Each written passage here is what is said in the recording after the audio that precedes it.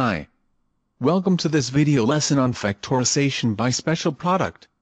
At the end of this lesson, you should be able to factorize algebraic expressions by using special products.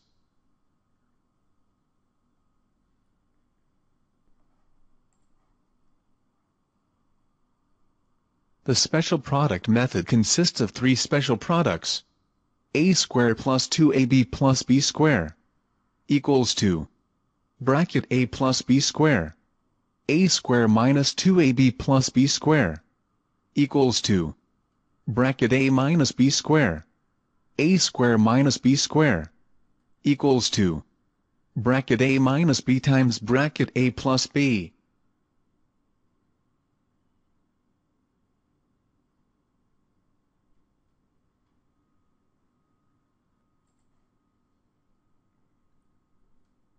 Factorize p squared minus 4p plus 4. By using this special product, we can write p squared minus 4p plus 4 in the form p squared minus 2 times p times 2 plus 2 squared. From this expression, we can see that a equals to p and b equals to 2. Hence, the expression can be factorized into bracket p minus 2 squared.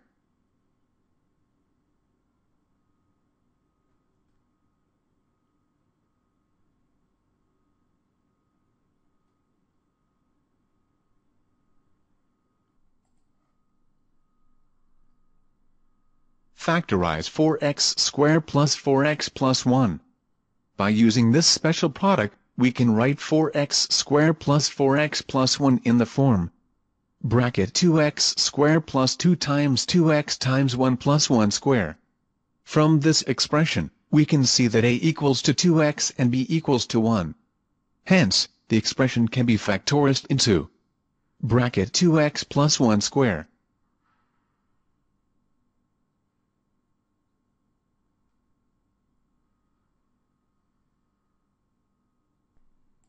Factorize 25x squared minus bracket y minus z squared. By using this special product, we can write 25x squared minus bracket y minus z squared in the form bracket 5x squared minus bracket y minus z squared. From this expression, we can see that a equals to 5x and b equals to y minus z. Hence this is the factorized form. Next, we open the inner brackets and the expression can be simplified into bracket 5x minus y plus z times bracket 5x plus y minus z.